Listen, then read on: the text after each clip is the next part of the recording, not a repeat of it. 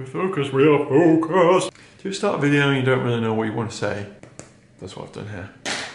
Hey guys, welcome to We Film Things. I am going to start this video with some amazing shots from a scramble that we did at the weekend in the Lake District.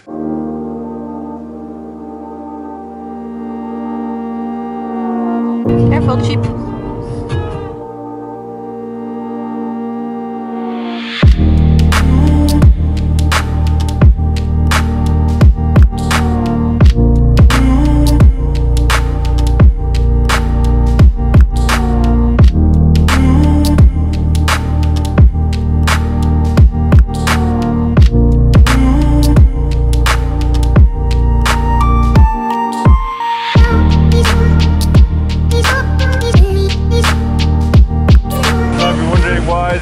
No drone shots whatsoever.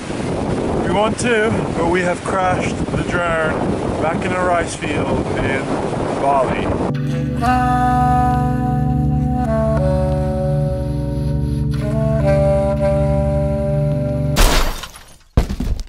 So no drone shots today, or for a very long time, till we are millionaires again. We're currently driving up to the Lake District for a little Sunday adventure because we were feeling it, people. We have been missing the mountains and we just thought, you know, this weekend we gotta get out there, get in nature and do something a bit fun. So what we're gonna do is a grade 1 scramble. I don't think we've done a proper full grade 1 scramble before, have we? No, pedal to the metal, Jack's Rake, and smash this thing. That's what we're headed. We're gonna scramble up that thing because that is Jack's Rake. This is part of the arc. It's like a huge rock outcrop. How you feeling? Hoping we're not gonna get blown off the wall. Yeah, it's really windy. That's my main thought. Insanely windy. Very windy! This is where everyone is hiding, as you can tell. We're just drinking the last of our tea, preparing ourselves mentally and physically to reach the top of, what's it actually called? Pavey's Arc? Yeah, Pavey's Arc via Jack's Rake. It's not actually Jack's Rake, it's a route on Pavey Arc, it's Jack's Rake. So it takes you about an hour to walk up there, and then the actual scramble happens on this rock face. And I'll just draw the route on for you as well. The route looks, I mean, it's not scientific, but the route looks something like that. It's pretty obvious, the route, it's pretty cool. There's like a big crag in this rock which you can climb up. So to get to the rake, you have to come across this scree path to the bottom. Alright, at the bottom of the rake, this is where the scrambling really begins. As you can see, it's kind of a very narrow gully kind of carved into the rock face up here. And yeah, I don't know if you can see that up to that tree, maybe not so much, but pretty narrow, pretty tight, pretty scrambly. I think with this one it looks a lot more daunting than it is because you know, it looks really high and steep.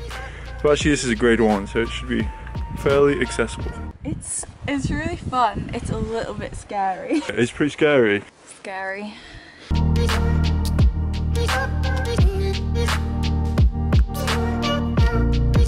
That like slippy bit was a little scary because yeah, you don't know how like slippy the holds are. Okay, I want to show you something here because this you hopefully get a good idea of what the rake is actually like here. Oh god. Yeah. Oh. Ow, here. Look at that. Right, that's a really good view of what the rake is like. You kind of got these lovely sides, kind of in that lovely V shape, all the way up.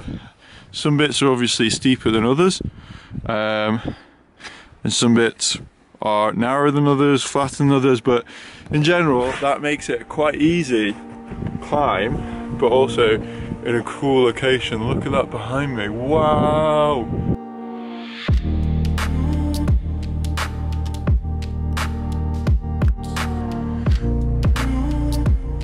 But this section looks pretty fun. You got to kind of climb up here and then kind of get onto this ledge and over this rock. So that's like a little problem.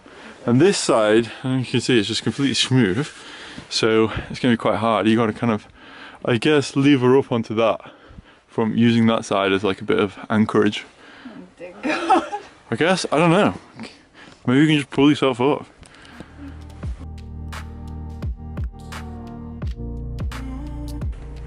Woo!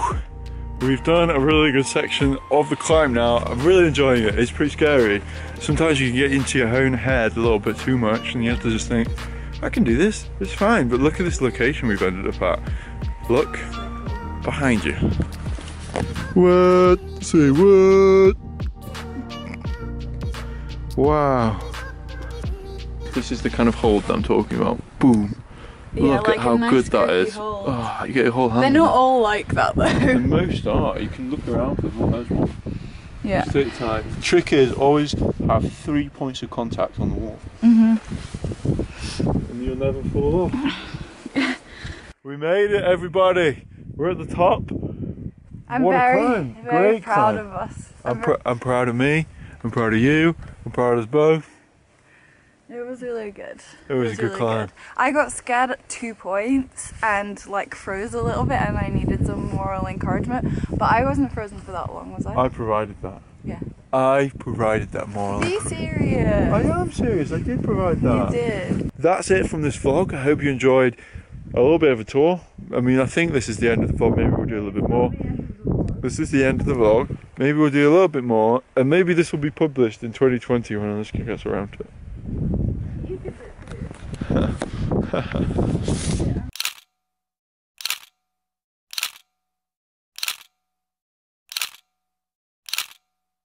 Now there's a couple of things to know about this incredible scramble. First is, it starts at a pub, I would say, called Stickle Barn or Dungeon Gill, and they are both amazing pubs, so it's a really good place to start. Parking's really easy there too. The hike up actually takes you through some beautiful scenery. You pretty much follow a river and a couple of waterfalls all the way up to Stickle Tarn, which is the lake underneath Pavey Ark. You're then confronted with this massive wall of rock, which you realise you've got to climb. You then kind of go skirt around the tarn and you get to a kind of V in the rock, and that's where the rake starts, which is the thing you're going to be scrambling up.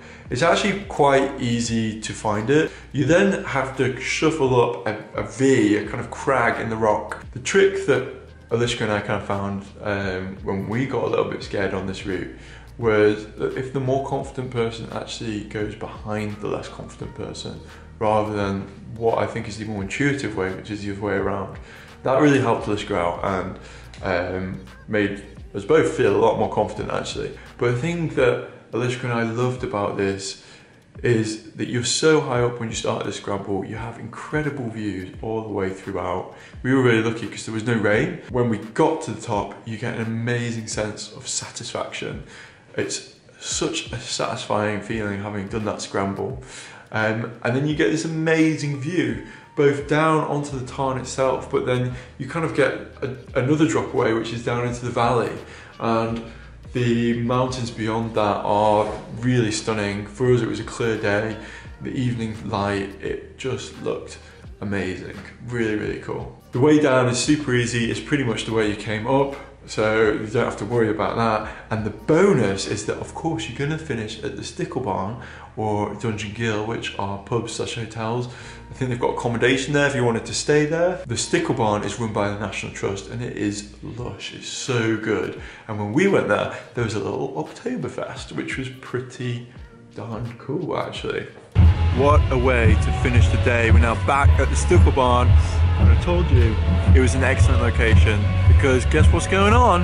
It's Oktoberfest and we've got ourselves a delicious dinner. These nachos with pulled pork, lamb stew, looking at the founders of the feast. Pretty good, right? Yeah, it's so good. It's actually so great timing. This is one of the best times to walk. This is one of the best times of year to go for a walk. Yeah, it's beautiful. It looks so autumnal. Right, gonna eat this now. Bye. So, turns out the only disadvantage of scrambling is that this is what your knees look like the day after. Very attractive.